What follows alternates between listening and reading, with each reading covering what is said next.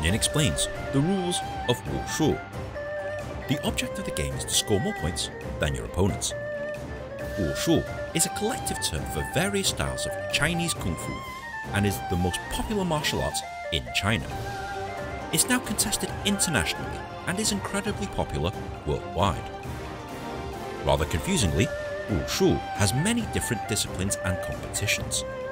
The scoring criteria is different for each one, but I'll try and explain it as generically as I can. The sport of Wushu has two different disciplines: taolu, which is pre-choreographed forms performed in front of judges, and sanda, which is fighting an opponent similar to many other combat martial arts. It's important to understand the rules of both in order to appreciate the diverse sports of Wushu. Taolu. Taolu consists of pre-choreographed forms, usually performed to music, that exhibits a competitor's skill, power, flexibility and speed in demonstrating a required list of techniques. It can be split into 5 generic areas of competition, which include barehanded, a contest where a competitor has no weapons at all, and all techniques are performed with an empty fist. Some of the more popular barehanded events include changquan, the long fist. This is a style famous for its high-flying acrobatics, flexibility, and difficult moves such as spinning punches and kicks. This is notoriously difficult and even harder to perform correctly without fault. Nanquan, the southern fist. Whilst not as acrobatic as changquan, it's characterized by powerful movements and lightning-fast hand strikes. Taijiquan, mistakenly called Tai Chi by the Western world, and is often depicted as a slow-moving martial art done by all people, but when done properly, it looks like this. When movements are sped up, this is actually a deadly form of self-defense. Short weapons. A short weapon is designated as any weapon that is typically below head height, and some of the most popular short weapon events include Dao, the broadsword, a curved one-sided sword that is flexible and can be used to attack an opponent with style. This is the sword equivalent of changquan, the long fist. Nan Dao, the southern broadsword, a straighter, one-sided sword that is useful for simultaneous attack and defense, and is the short weapons equivalent of nanquan, the southern fist. Jian, the straight sword, a two-sided sword using changquan or long fist style movements. Taijiquan, the Tai Chi sword, used to accompany taijiquan routines. Long weapons. A long weapon refers to any weapon that is typically above head height. Some of the more popular events include guan, the cudgel, a long staff featuring immensely acrobatic moves and is the long weapons equivalent to changquan. Nanquan, the southern staff, is shorter than a guan and is the long weapons equivalent of nanquan. Jian, the spear, characterized by bullet-fast strikes and thrusts with an emphasis on relentless attack. Duel events, or duelian, features teams of competitors choreographing fights against each other.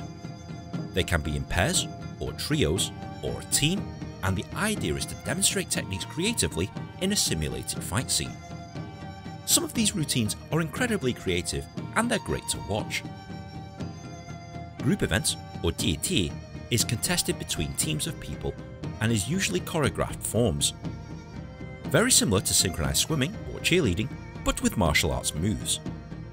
Group events can be contested in the style of most events. Other, more unorthodox events include jian, the 9-section whip, taijiquan, the 3-sectional staff,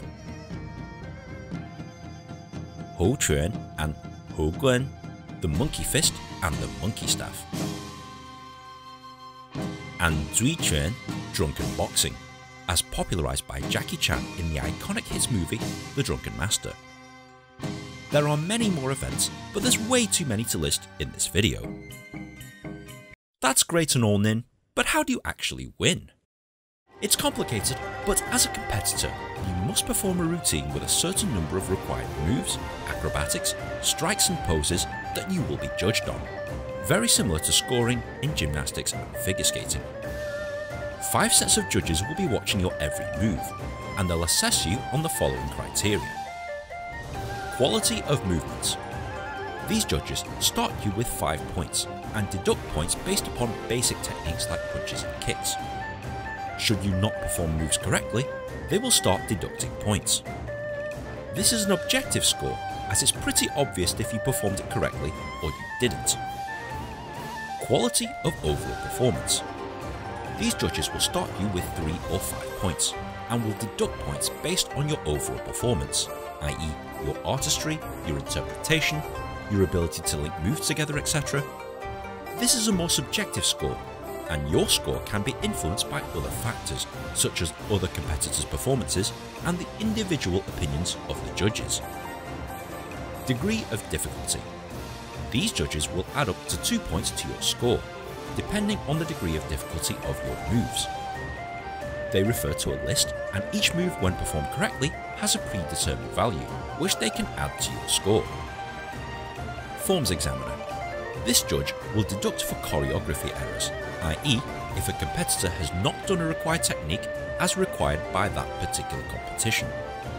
And finally, a head judge, who deducts points if a competitor has not met the time requirements, i.e.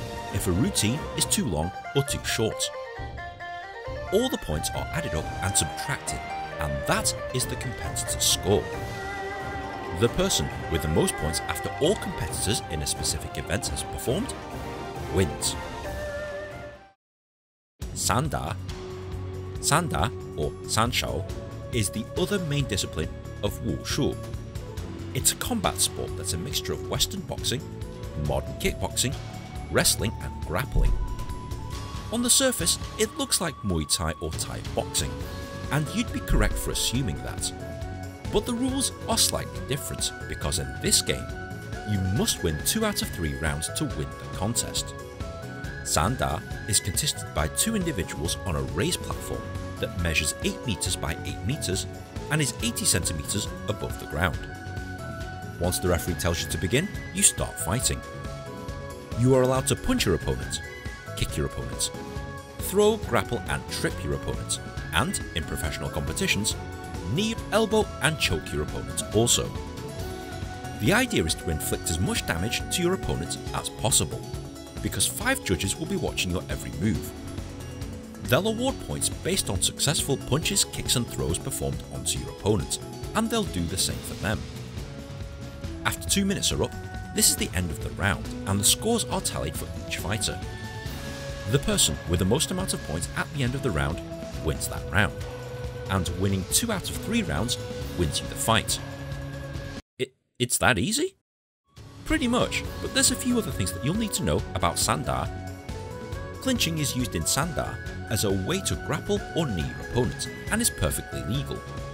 But if nothing happens after 2 seconds, the referee will stop the fight to separate you and your opponent in order to restart fighting. If you fall off the platform or are pushed off, the referee will indicate a warning. If you fall off or are pushed off the platform twice in a round, you automatically lose that round. This plays into the strategy of sanda. If a competitor is not making any effort to fight, the referee will indicate that fighter to attack. Failure to do this results in either an admonishment or a more severe warning, and multiple infractions will result in disqualification. If a competitor is knocked down, they'll have 10 seconds to get back up. Failure to do this results in that fighter losing the round. If they cannot carry on fighting at all, this is a knockout and the opponent wins automatically, just like in Western boxing. This was a generic guide and introduction to the sometimes complicated sport of Wushu, and if you want to know the specific detailed marking criteria for either taolu or sanda, you can download the exact judging criteria from the International Wushu Federation website, the governing body for Wushu worldwide. But if you have enjoyed this video, please be sure to like, share and subscribe. It takes me ages to make one of these things, and good karma is very much appreciated. Follow me on Twitter also and share this video on Reddit, but in the meantime, enjoy Wushu!